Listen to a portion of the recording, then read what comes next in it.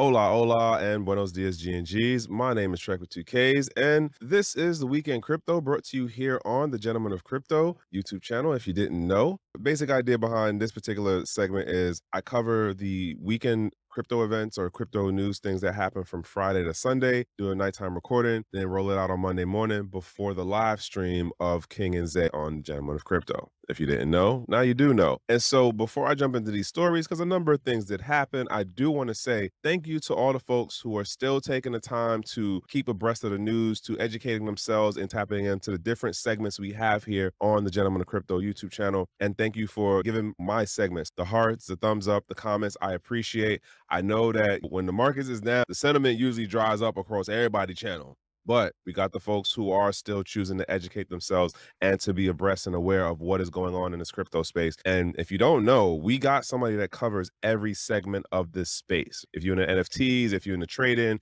TA, all of that stuff, we got somebody for it, okay? Nonetheless, let me jump into these stories. And I got a number of things to run through. I'm trying to be under a certain amount of time. It is definitely hard to do that. First story is basically the crypto lender called Cred blames Uphold Exchange for an issue of their company going under back in 2020. So here's the basic idea of what happened. Why are you not rolling down? There we go. Basically, Cred makes a lawsuit on Friday against Uphold saying, hey, they basically worked it that the product that we co-partnered on won a flop. And this is basically a thing called Cred Earn, which was you put in X amount of whatever the crypto is through the exchange of Uphold, you'll earn this thing called Cred Earn, which would be worth whatever it was. I don't remember it in particularly, but I would also throw out there that this also shows that there were early hairline or like fractures of how the lending thing was not a sustainable model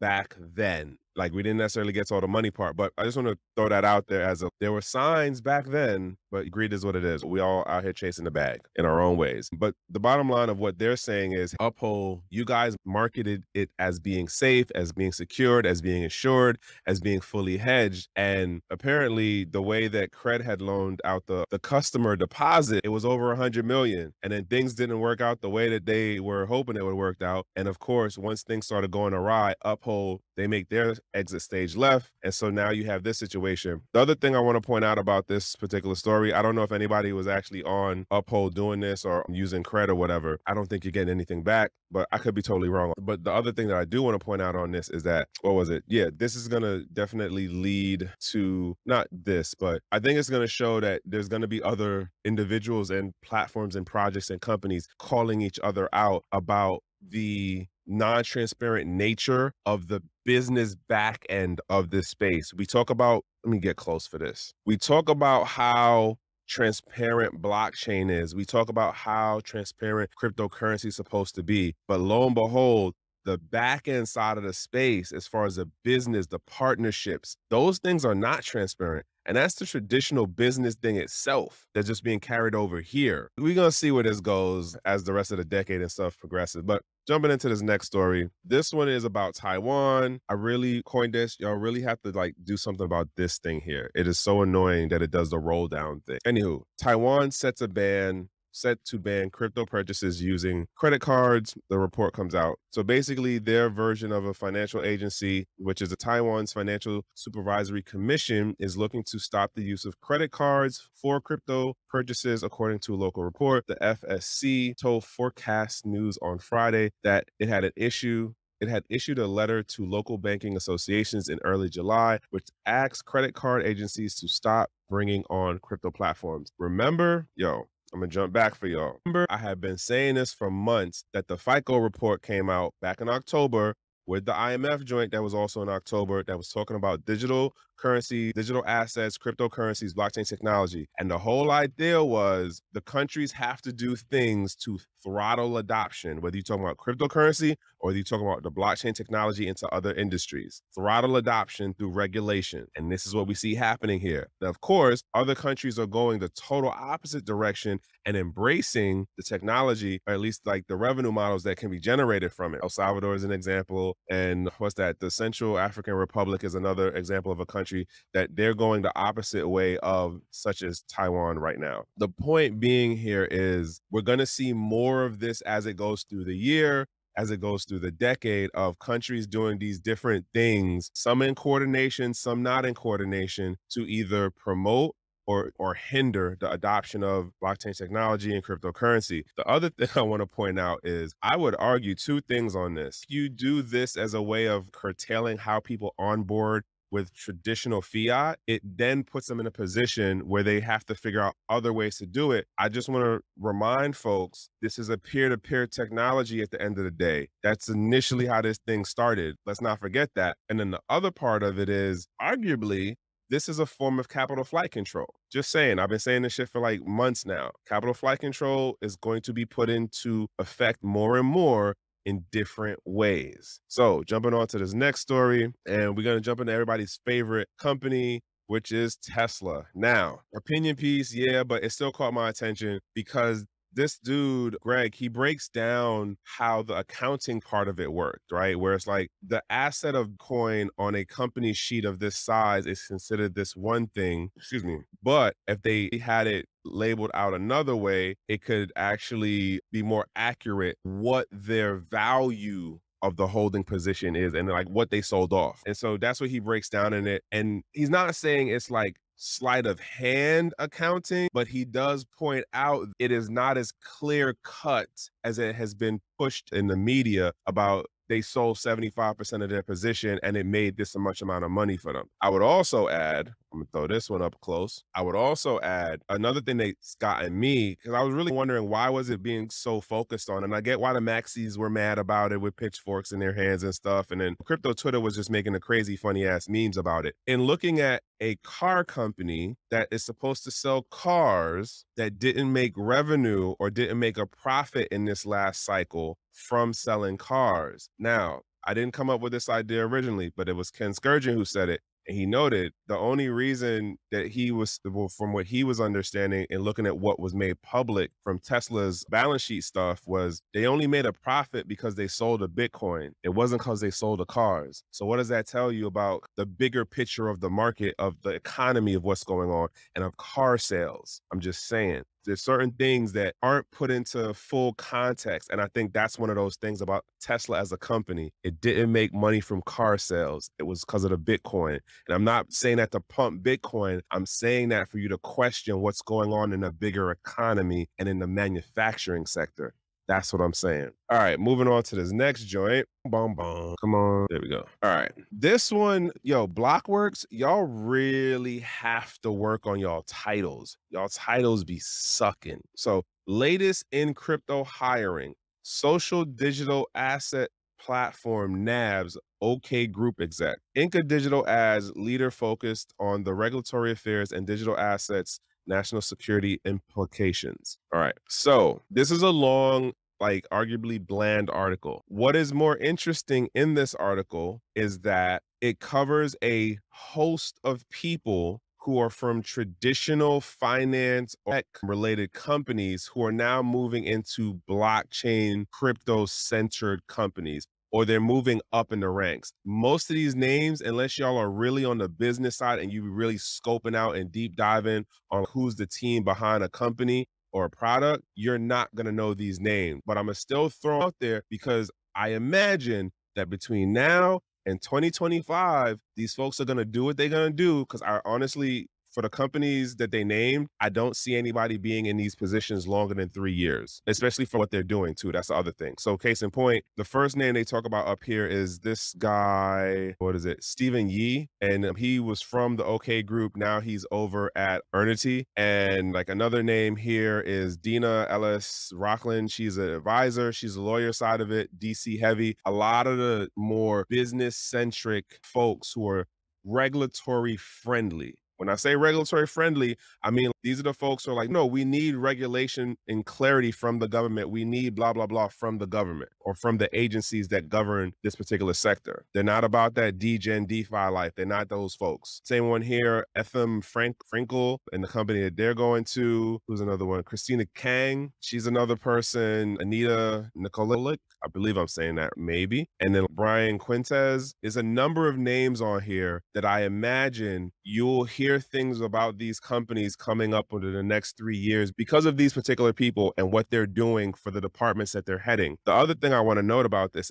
is happening. So arguably what's happening, right, with this whole thing, I'm gonna get up close on this one, with companies shrinking their worker overhead. How do I say this? You close out X amount of the like menial task stuff or like the lower functioning job positions, and then you get in X amount of these heavy hitter folks who will be able to make the business scale at the business development side, as far as being able to do partnerships, as far as being able to work on the regulatory stuff, as far as being able to move into other markets. You don't necessarily need as many as of the like the engineers or the customer support people. Arguably, you do need customer support people, but the way that it seems like these companies are moving, it's you get in these heavy hitter people at the more higher level positions in the company to be able to make those partnerships while everything is down right now. And I said this before, and I think others did it. It's a talent acquisition game going on right now. You need X amount of the technical folks,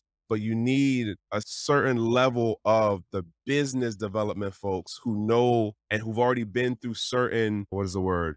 Expansions and like scaling companies. That's what's going on in the space. That's what you're going to see for like the next 3-4 years. At least that's my perception of it. Again, I'm just some guy on the internet who wears glasses. This ain't financial advice, but that's at least my observation. Nonetheless, I just wanted to throw that out there. Who is this on? This is on Blockworks. And again, their titles suck, but this is actually something informative if you're really focused on the business side and who to watch over the next like 3+ years. I definitely see these people making moves. Next thing, oh, I totally didn't even read this one. Sorry. I'm gonna jump into this next story. The basic thing behind that was that Alameda was like, hey, we don't want to take the money from this company because they were really harsh in the terms and conditions. So yeah, they're going to end up taking money from somebody though, at some point. Watch. Nonetheless, jumping into this next thing, the opportunities and risk of metaverse for small businesses. I saw this and I was like, is this really newsworthy? And I'm going to say yes. And then I'm going to also say no, because there's a selfish part of why I picked this story in particular. I'm going to get into it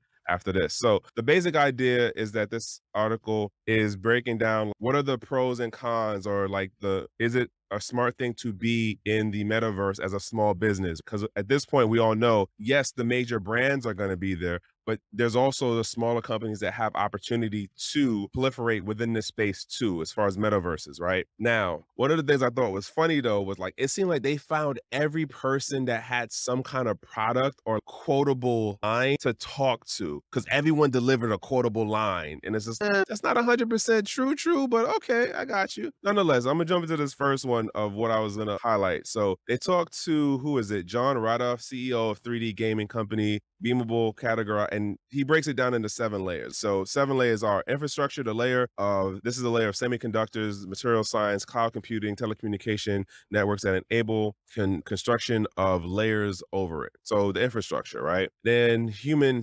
interface, which is the human interface layer that refers to the hardware that will be used to access the metaverse. That includes everything from mobile devices to VR headsets. Decentralization, build everything on permissionless and distributed and democratized structure. Now, when I saw that one, I was like, I hear you, but that's not how the space, I don't think the industry is going to move that way. I think there will be a combination of decentralized and centralized servers, because for this whole tech thing, X amount of it boils down to data storage and like bandwidth of being able to push that data through to have a smooth streaming of whatever it is you're doing. And there's like a whole thing that goes into like how metaverses work on the back end and stuff like that. But nonetheless, the spatial computing that's like getting into like 3D objects and how that allows the hardware to interface and how people will interact with them. The points that he makes are valid as far as what he's breaking down, but I would think, how are you conveying this to like small business? And really, if you're talking about it in these 7 points, you're more talking to technical small businesses as opposed to a business that might deal within like marketing or HR or something like that. So this is more favor towards them. That's one thing. Now, then the other part that got me was this line right here where I'm gonna say the author of the article is like, many gamers already consider metaverse to be the next frontier in gaming. Developers say today gaming can often feel lonely. In my mind, and I'm not saying I'm super old school in gaming or the metaverse stuff, but one of the things I do know, and the reason I know this is the idea of gaming is the next frontier for metaverse. It doesn't make sense to me only because metaverses have been around before, like this whole blockchain crypto thing. Second Life has been around forever. Diablo has been around for how long? And I bring this up because me and my homeboy 3D worked to do a webinar that breaks down like digital realty, right? The real estate side of the metaverse. Like, in all honesty, when it comes to the metaverse thing, if you really want to make the money, coding is the way to go. Bottom line, coding is the way to go. But if you're not going to learn to code and you don't want to lose a lot of money on trading, because you're doing the plots of NFTs and items and blah, blah, blah, then the other thing is the real estate side of it, right? We did a whole webinar, hour and a half presentation that breaks down the ins and outs and what's the difference between the markets and how the ecosystems and environments can work for people who are not coders and who are not traders. We're going to do another one next month in August, by the way. My point being is that I saw this line and I was like, who is this dude talking to? And then Lonely, like the whole point of metaverse is like Second Life has like a couple thousand people on at a time. What are we talking about here? I don't understand. And so the other thing, this next line right here basically validates what I was saying about the real estate side of the metaverse space, where it is going to be a thing. And one of the things that we try to point out in the course that me and 3D had did is that you're not going to be a coder, you're not going to be a trader. It's going to boil down to either you're doing it as advertising or you're doing it as where you're making products and services that people can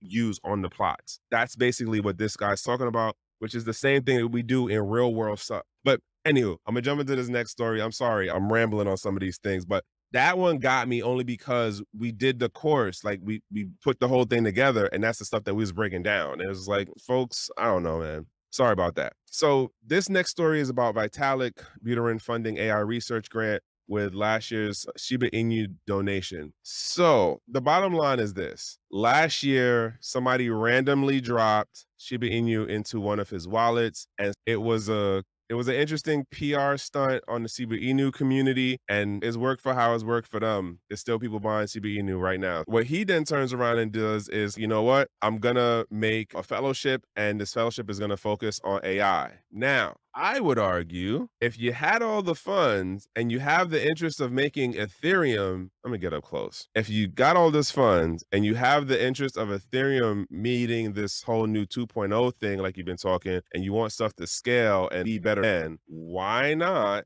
do X amount of scholarships or boot camps or some kind of internship thing for the high school range of high school kids geared towards, hey, let's do some 3-month hackathon learning code thing, developing towards like Solidity or something related around the side chains or whatever. I'm just saying, like, in the long run, you invest in the human capital resource that would eventually further along the Ethereum protocol and build out further on the EVM. That's just my thought process. But I get it. AI is the hot shit right now as a STEM subject. And it's not like he didn't have people already talking in his ear on how he should move with the funds. I'm not saying he's wrong for doing AI. I'm just saying you would think he would have did something that was more geared towards the EVM environment. But nonetheless, that did happen. And apparently these are the young folks who will be having this opportunity to be a part of his fellowship in the AI existential safety, whatever that's going to end up being. But jumping into this next story. So I'm definitely running over on this one, more than 20 minutes for sure, trying to beat it on the 30. Basic idea here is California is now allowing people running for office to be able to take contributions in cryptocurrency. Here's the funky part about how this plays out though. So in 2018, they were like, hey, you can't do that anymore. You got to stop. You can't do it. Public fairness. That's basically what happened.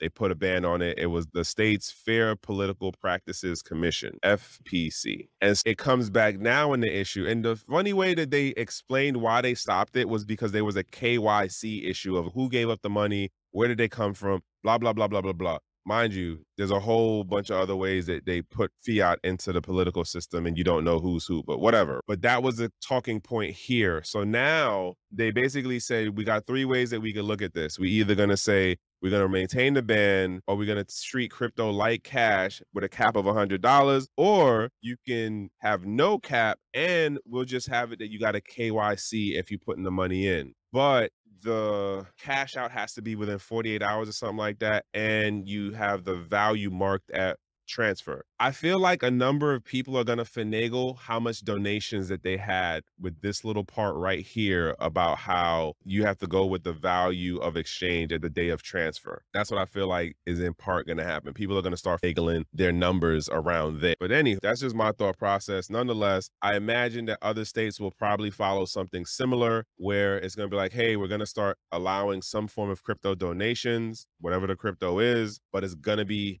heavy KYC all the way. So if you support your local politicians and they are crypto aware, if you don't care about KYC, it's all cool because you can still do it the same. I see more states and cities running along this line, but it's all going to be heavy. All right, jumping into this last story, this last one. Basically what happens here was board urges Bank of Central African States to introduce a common digital currency. Basically, the collective of these particular countries, which is our Cameroon, Central African Republic, Chad, Equatorial Guinea, Republic of Congo, and a couple of other ones. They're like, hey, we need to do a CBDC, aka what I call the blue dogs. And so this way they can have what is being argued as a more inclusive financial system that would work across these different regions, like interchangeably across the board. Not really interchangeably because it'd be one currency for all of them, right? But this came out as far as the board pushing to the individual countries like, hey, we need to support this move to launch a CBDC amongst all of the partners of this board. That's basically what they were saying. It's funny because, or not funny, haha, but it is interesting because the Central African Republic is the only country on this list that actually says, okay, Bitcoin is a legitimate currency and we're going to launch our own, what is it called, a Sango coin. And that happened last month as far as them launching the Sango coin for the whole tokenization thing. The point being is that there are things happening in the African continent. My bad. I am geographically inclined. I really am. But there are things happening in the continent of Africa individually with these countries as well as collectively with these countries. And this goes to show that cryptocurrency and blockchain adoption it is not just a first tier country thing. It is not just a Western thing. It is not just it's a global thing. And I'm glad to see things are happening. I might not be a fan of the direction they're going in, but at least we know things are happening. Nonetheless, last thing I do want to say is, like I said, me and my guy 3D, we doing this webinar course next month. It will be on Eventbrite. Once I get the link and stuff up, I'll let y'all know where to find it, but that's going down again. And it's the whole breakdown of digital realty. If you're not a coder, you're not a trader, there's other ways of trying to get some gains within the whole metaverse space. And it don't got to be a blockchain-based metaverse. It can be a non-blockchain-based metaverse too. Nonetheless, I'm closing it out. I am Trekk with 2Ks. This is Gentleman of Crypto YouTube channel, and this is a segment called Weekend Crypto. And until the next one.